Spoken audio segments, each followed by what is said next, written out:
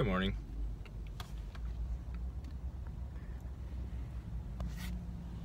I wanted to talk a little bit about free will, or the idea of choice.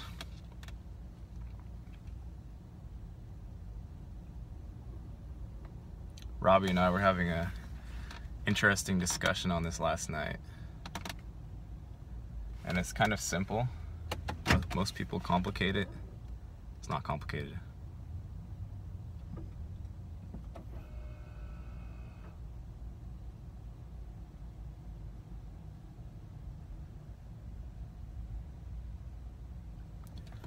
So you have the manifest portion of your life, which is everything that appears here, and which appears in a linear fashion, one after the other, each inextricably linked, each event, so to speak, inextricably linked to the prior and the following.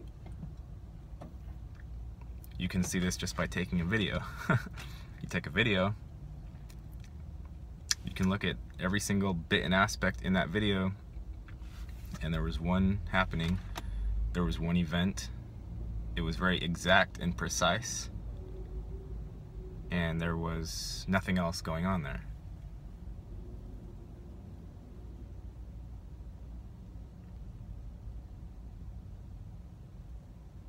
So if you only had the manifest reality, like what happens, there's no free will, there's no choice. That's obvious.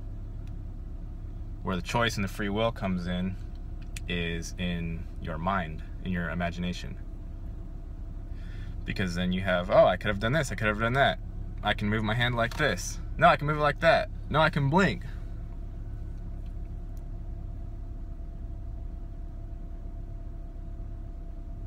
So in your imagination, you have a multitude of options in every given moment, but what comes out, what actually gets manifested, is just one.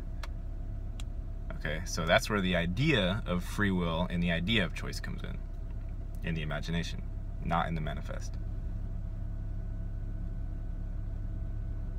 Now, to take it one step further, because you need to take it one step further to see what it really is, you have to go to witness or observer mode, and witness or observer mode sees the manifest and the thought structures that belie it or underlie it as one. So the manifest is one if you mentally separate it out from the thought structures.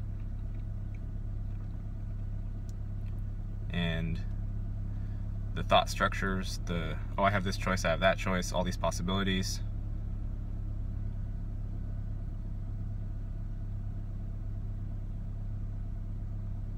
That's another aspect. So you put those together and you have the feeling of choice. But if you back up and remove yourself another step from those two structures, then you see that the manifest reality actually doesn't just include just the linear timeline that's happening. It includes every single thought and idea of a choice and feeling that passed through you during that manifest reality. And that was all one as well. Every thought came in a specific order, every feeling came in a specific order, and it was linear, and it was one.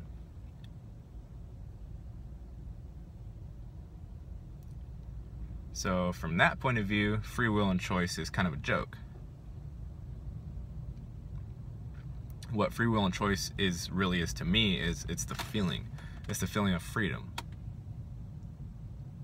Because if you just look at the manifest, and if you include the thoughts and everything as observer mode in the manifest, then everything just has to happen exactly how it happens. And you say, well, I had a choice, I had a choice. Well, yeah, you're saying that I had a choice was part of the manifest. Is part of it. Anyway, that's my little 2 cents on free will, and I gotta go. But hope everybody's doing well.